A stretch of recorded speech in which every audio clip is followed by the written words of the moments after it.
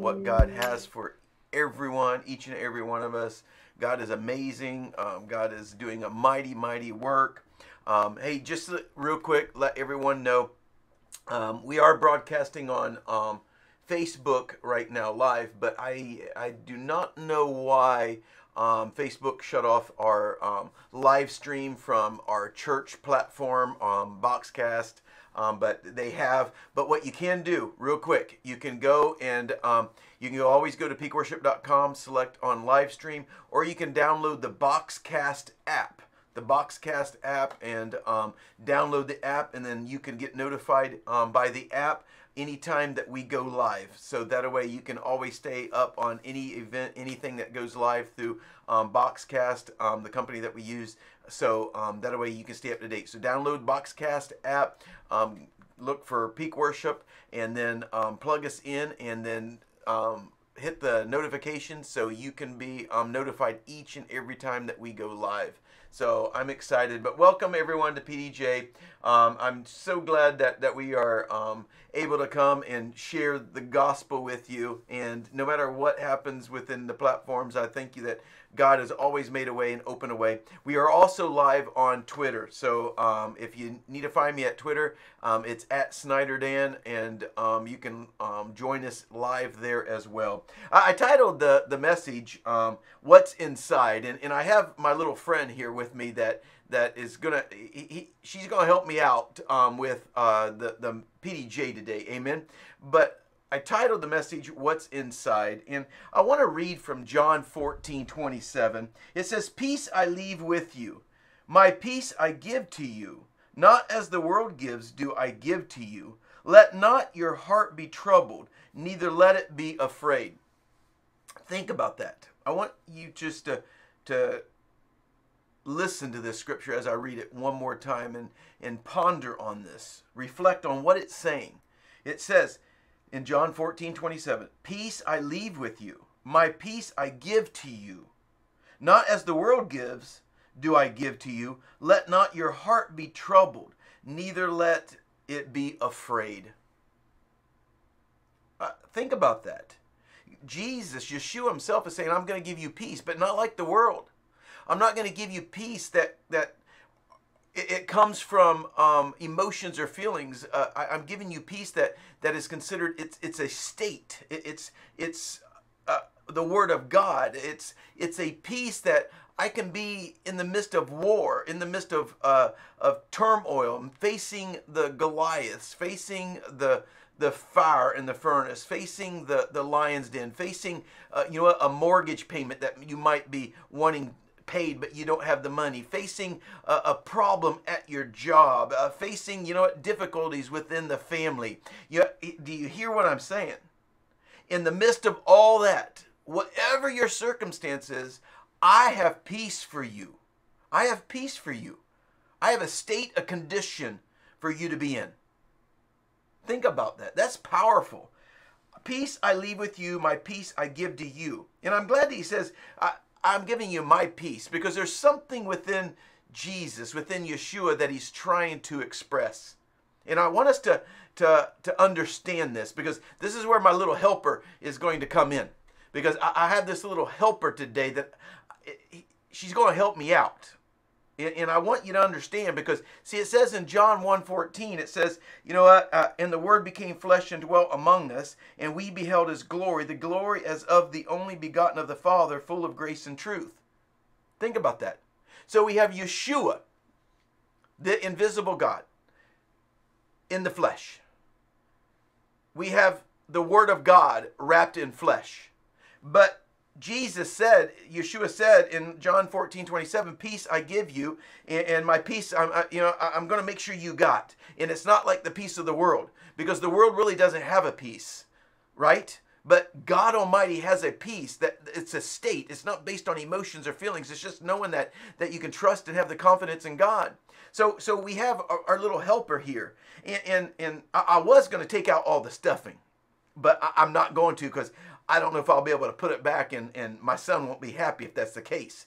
But I want to use her as an example, and I don't know her name. I don't remember the name that my son gave her. But anyway, it might be a he too. I don't know. But anyway, if I was to pull out the stuffing, we would see the stuffing in one pile, and then we would just see the skin in another pile. Do you understand what I'm saying? So if I pulled out the stuffing, I would have this layer of skin, what it looks like on the outside, limp. It wouldn't be any good. You wouldn't play with it. It wouldn't have a form. It wouldn't have anything. It would just kind of sit there in a pile of just cloth. Amen. It would, it wouldn't be good for anything. You wouldn't be able to set it on my hands and it looked like a dog. It would look like a rag. Amen. You wouldn't be able to play with it. Yeah, I'm not losing my mind. It wouldn't have paws. It wouldn't have back paws. It wouldn't have a belly. It wouldn't have a head. It wouldn't have a tail here. It wouldn't be anything but a rag if I took all the stuffing out. But see, you take this and you make this, and you take these stuffed animals and you stuff it full of stuffing, and you start to form the paws, you start to form the head, you start to form the legs, the paws, the bellies, the back, the little tail right here. It starts becoming, in shape. It has a form. You start understanding what it's becoming. Think about it. Now that I have all the stuffing in it, it's just not a rag. It looks like a boxer dog. It looks like a little puppy boxer. And I can identify with it. I can see that. See, I want us to understand that Yeshua, as it says in John 1:14, that it was the word wrapped in flesh. So he came as man. He came in the flesh. But what was inside was the Word of God. What kept him alive was the Word of God. What gave him strength was the Word of God. Even though he had to endure the cross, even though the crown of thorns was being pierced upon his head, and it was going into his scalp, and even though the cat o' nine tails was going across his back and ripping the flesh, and blood was coming out, bone was showing, it was the Word of God that was keeping him strong. It was the Word of God that was keeping him alive. It was the Word of God that kept out the fear. It was the Word of God that kept out the worry. It was what was inside. See, you have to understand that Yeshua, Jesus, had peace at all times. Because peace could never be separated from him, because he was peace. And he gives us a peace that's not like the world. He gives himself to each and every one of us by the Spirit, by Holy Spirit. That's why he said, you know what, it's very important that I go, because I'm going to send another. I'm going to send a comforter. And I want us to think about Yeshua, that he walked here on earth. He was able to do things that we weren't able to do. He was able to live a sinless life. He had dominion over the wiles of the devil. He was able to endure, and he counted it all peace and counted it all joy. He was able to overcome. He was able to defeat death. He gave us the keys. He gave us victory. He was able to walk here on earth without fear, worry, doubt, stress, because he knew his Father was going to bless him. He knew his Father was going to take care of him. He knew he could feed on the Word of God and he never be hungry. He knew he could thirst on the Word of God and never be thirsty again, because it was what was inside. See, I'm here to tell you that we have the same ability, because he sent the Comforter. The Word of God is written on our hearts. Holy Spirit lives within us. We are able to have a peace that surpasses all understanding in all situations, just as it was inseparable with Yeshua. That Yeshua, it's like trying to take love away from Yeshua. You can't do it, because it's the DNA of Yeshua. Because he that loveth not knoweth not God, for God is love. God is peace. God is not fear. Can I get a witness? Can I get an amen? And see, we are Christians that too many times we're allowing the peace of the world to come in and fill us and form us. But we don't look like the creation of God, because we're this limp rag, because we're not properly filled. Because just as I said, I would remove the stuffing from this doggy. It wouldn't look like a doggy. It would look like a rag. But if we're stuffed properly, we allow the Word of God to stuff us. We allow the Word of God to dwell in us. We're going to look like God's creation. We're going to be part of His army. That whenever we walk through a situation, when we're called by God to walk in the valley of the shadow of death, I'm going to have a peace within me, because it's God's peace. It's not the world's peace. So it's going to withstand whatever I have to endure, whatever I have to go through. It's going to withstand, and I'm going to be able to have the peace in the midst of the valley, in the midst of the war, in the midst of the furnace, in the midst of your job situation, in the midst of your sickness, in the midst of whatever you are going through. I can have a peace. Oh, I can have a peace of God, knowing that His hand, knowing that I've given it to Him, knowing that I'm living a righteous life, knowing that I've repented if I need to repent, knowing that I'm glorifying Him and praising Him, I can stand in the midst of a peace, knowing that my God has it. He's taken care of it. He has authority over the enemy. He's already made a way of escape. Think about that. So let me ask you, what's inside? What's inside of you? What are you stuffed with? Is it Little Caesars? You know what? Crust? Cheese stuff filled pizza? Or Pizza Hut, Papa John's? I got to name them all, or else, You see what I'm saying? There's something else besides food. There's something else besides the world. There's something else that can give us a peace that we can withstand and endure.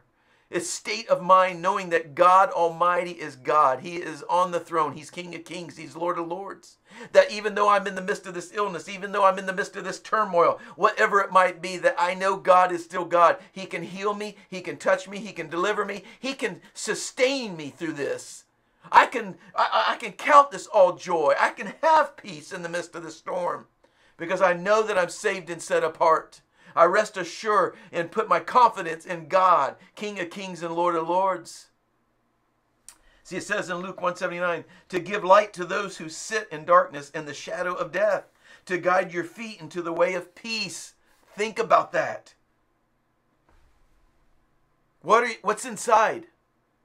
I'm not talking about stuffing.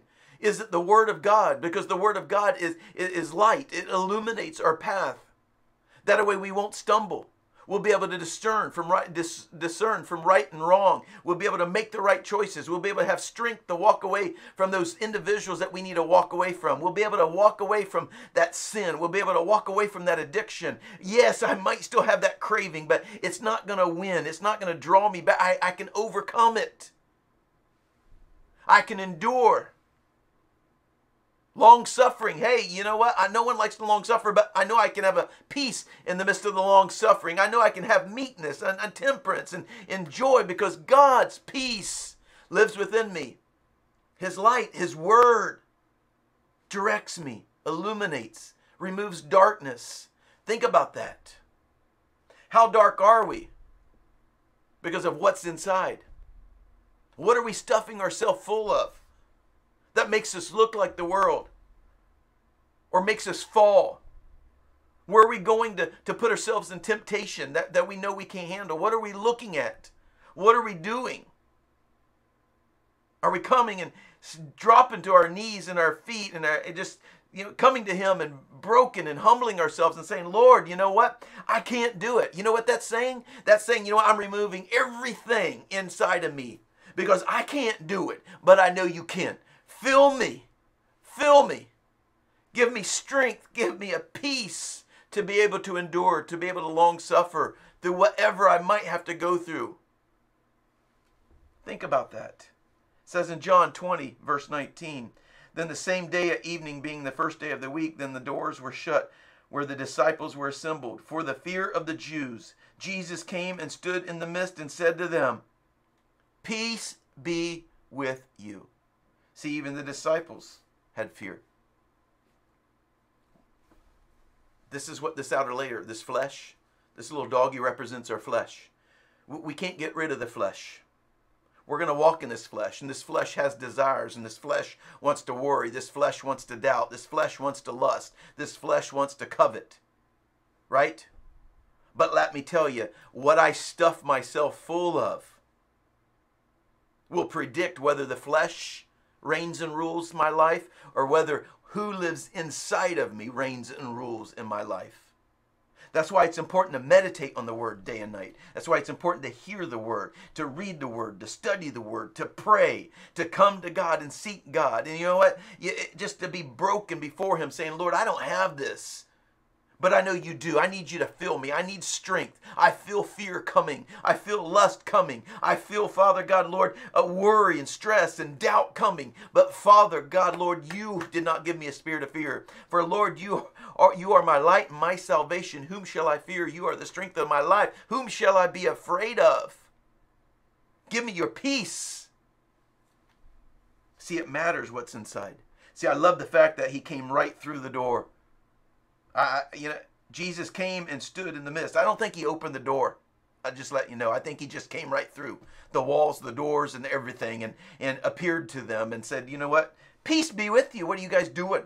You guys are all shut up in here in your fear. I didn't give you a spirit of fear. I gave you peace. I gave you strength. I gave you light. I gave you my word. I said I'd be with you. I'd never leave you nor forsake you. Think about that. What's inside of us? What are we stuffing ourselves with? Is it just the world? Is it just food? Or is there spiritual food? Because if I thirst of Jesus, Yeshua, if I drink of him, the living water, I'll never thirst again. If I eat of him, I'll never be hungry again. Yeah, the flesh needs food. So I'm talking spiritually. Because we get this all messed up. We don't understand that we could feed the enemy spiritually within our lives. Amen? We can allow the enemy to come in and we feed that devil. Amen? We feed the wrong motives. We feed the fear. Fear is just a demonic spirit. Fear, worry is just, it's not of God. But too many times that's what we're feeding. Because we're not feeding of the word of God. We're not stuffing ourselves properly. What's inside? Because see, without God, I'm just like this doggy would be. I would just be a rag. Think about it. How many of these dogs would be sold if it didn't have stuffing? If it just looked like a rag, a pile of rags? None of them would be, right? No one would buy a stuffed animal that wasn't stuffed. Right? Because you'd be no good. Think about that. See, the devil would want us to be stuffed with the world. To know the world, act like the world, be like the world. But to please God, to allow him to stuff us, to allow him to live in us, and allow him to be peace in the word, we are able to overcome. Just think, what are we able to overcome? The wiles of the devil. What are we able to do? We're able to live here on this earth and for this short little season as we're a vapor that you know what, I'm going to make the best of it. I'm going to have joy and peace. I'm choosing to you know what, count everything, as joy, whatever tribulation, whatever suffering, I'm choosing the right attitude. I'm choosing to have peace. I'm choosing to rely and count on my salvation, that I am saved and set apart. I'm just here for a vapor. So if I need to be in the furnace, so be it. If I'm at the peak, so be it. If I'm in the valley, so be it. If I'm in the mansion, so be it. I just want to please you, Lord. It says in Philippians 4:7, and the peace of God, which surpasses all understanding, will guard your hearts and minds through Christ Jesus. Just think about that. And the peace of God, which surpasses all understanding. Understanding that you can't even understand. Do you understand? Think about it. Our understanding is very limited. But God has a peace that surpasses our understanding. I should be worried right now, but I have no idea why I'm not. But because of the word of God is the only reason why. Right? Peter should have never walked on water, but he did. It goes past my understanding. But God's given me a peace that he did walk on water, because it's not my understanding that I'm focused on. It's the promises and it's the word of God. It's the power of God that he's able to do all things and anything. Think about that. Philippians 4:7. Let me just read it again. And the peace of God, which surpasses all understanding, will guard your hearts and minds through Christ Jesus. You know what it's saying? That the peace will guard your heart. That when Satan wants to shoot those fiery darts at you, that the fiery darts will hit the peace of God. When he wants to shoot worry, he wants to shoot fear, he wants to shoot doubt, it should hit the peace of God. The problem is too many times we don't have the peace of God. We have the peace of the world. So that dart penetrates, and we start, pondering on that worry and that strife and that fear. That's when we need to come before God and say, look, Lord, before you I've sinned, and Lord, help me, strengthen me. I am in the midst of fear. I'm in the midst of worry. I'm in the midst of doubt. Hey, your pastor does it. I have to do it. I allow those darts to come in sometimes because I don't have the peace of God. That's why I have to, whenever I notice it and I feel it, that I have to get right on my knees and I have to start praying, and I have to get the peace of God to get rid of that fire from that enemy and that dart, and remove that and get that peace that guards me and protects me, or else, I'm going to live a life of like a yo-yo. Fear and doubt and worry is going to control me, and that's not what's going to control me. The peace of God is going to protect my heart, that will not penetrate. That's what we need. It says in Colossians 3:15, and let the peace of God rule in your hearts, to which also you were called in one body, and be thankful. And then my last scripture that we're going to close with, it says in 1 John 4:4, you are of God, little children, and have overcome them, because he who is in you is greater than he who is in the world. So let me ask you, who's in you? Who's the one that can anoint you, show you favor, illuminate through you, use you in a mighty way like you've never can understand? Who? God. Holy Spirit coming in within you. And whenever we allow Holy Spirit, the peace of God, to come in, we start illuminating and radiating like Jesus. We start looking more like him. We start choosing more like him. We start walking out, things within our life like we've never walked out before. That used to conquer me, but now I've conquered it, because of he that lives in me is greater than the world. I'm able to sleep at night, and I shouldn't be sleeping at night. You know what happened at work should have taken me down, because it took me down last year and the year before, but it doesn't anymore. Those friends, that family members that keeps, bad-mouthing me and doesn't want nothing to do with me. It used to hurt, but, man, there's something else that gives me peace, and it's God, because I've stuffed myself. What's inside of me is greater than the world, and it's Jesus Christ. It's Holy Spirit that lives within me. That's the word of God. It's the light of Christ, because we are light bearers. So everywhere I go, there's illumination that's going out and destroying the darkness, destroying the negativity within the world. Amen? It changes the atmosphere. That's what we should be, is atmosphere changers, right? It should change your attitude that I am able to do all things through Christ that strengthens me. That means I'm able to be, confident. I'm able to be content. I'm able to walk wherever God wants me to walk, and know that he said he would never leave me nor forsake me. So he's right here with me. That, I have the ability to pray whenever the world says not to pray. They're going to throw me into the lion's den. Then I'm still going to pray. It's against the law to serve God. Well, I'm going to serve God anyway. That's why China probably has more Christians than what we do, because when people start being persecuted and thrown down, that's whenever, God gives those that are weak the strength to be able to overcome. And I'm telling you, they're overcoming in their underground churches, their secret churches. God's power and authority is going through China, and I'm here to tell you, we're about to see God's glory in the midst of China. Think about that. What's inside? What's inside? I hope it's the Word. I hope it's God's peace, because that's the only thing that's going to get us through things. It's his word. It's his light. Do we want to know how to walk? Then we need his word. We need his light to illuminate our way, our path, that we don't stumble, that we're able to choose righteously, that we're able to make the right decisions, that I can be a lender and not a borrower. I don't really need the $500,000 sports car. I'm okay with the $5,000 used car right now, because there's other things that I need. I want to get a home before I get that Lamborghini. I want to get the business started before I do anything else. I want to get my education, priorities, right? But we can only make those correct decisions by the word of God, by the peace that lives in us. That way, that peace of God that should live within us, that way, it will not allow us to make any emotional decisions. That means decisions based on emotions, feelings. How many times you've had buyer's remorse? You go out and buy something and say, oh, geez, yeah, because you didn't have that peace. You didn't have that peace, that contentment, that you were just okay with that 24-inch screen TV instead of that 85-inch. Amen? You were okay with the antenna in the attic instead of the $250, cable bill.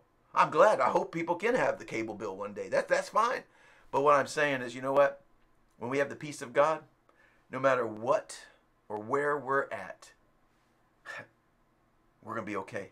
And we have that peace that surpasses all understanding because it's God's peace. If I have to go to the cross like Yeshua did, not because I'm Savior, just because, you know what, I'm standing for his word. Because it says that, you know what, when I come to know him, that the world's going to hate me. But it's hated him first. So there's things in the world that's going to come against believers. But that's okay. I have a peace. I have a peace. I'm saved and set apart. Yeshua is my Lord and Savior. If it comes to that, then that means being absent from the body just means present with him. But that means I'm going to be an overcomer in the midst of all of it. That means I'm more than a conqueror. And I have a peace from God that surpasses all understanding. Father, we just thank you, Father God, for your peace. I thank you for your word. I thank you for this PDJ. Father, I just ask you, Father God, Lord, that it penetrates. It penetrates within the deepest parts of our spirit. Father God, Lord, that it just touches us. It changes us, Father God. Lord, that we can realize that no matter where we're at in our life, no matter what we're going through, that we can have a peace from you, because you've given us your peace that surpasses all understanding. That I can stand, that I know I'm going to make it, that I know I'm saved, I know I'm set apart, I know you can use me, I know that you can bless me, I know that you want the best for me. I have this peace, and I pray that peace, Father God, Lord, upon each and every one of us, Father God. Lord, let this change our lives. Let this change how we see you and change how we walk in you and towards you. We love you. We thank you. We give you the glory and honor in Yeshua's mighty name. And everyone says, amen, amen. Hey, man, God is amazing, isn't it? I could just keep going. It's just so good. God is amazing. I thank you for joining me for PDJ today. Make sure you join us for Bible study. Bible study tomorrow. It's the third Wednesday of the month. So Bible study tomorrow night at 7 o'clock. So make sure you join us. And then we have the series coming up this Sunday. Here I Am. Coming up, that's going to go throughout the summer, most of the summer, so I want you to be part of that. And then make sure you submit your prayer requests. Make sure you submit them, because 7:30 in the morning Thursday we're going to be praying. Amen. And then do not forget ladies prayer Thursday night at 6:30 every Thursday. Love you guys. You guys are awesome. We're praying for you. We love you. Send the testimonies, send the prayer requests, send whatever you have. Amen. And let's just do life together. We love you guys. Remember, we're about building people serving God. We're a movement, not an establishment. Amen. Love you all. Bye-bye.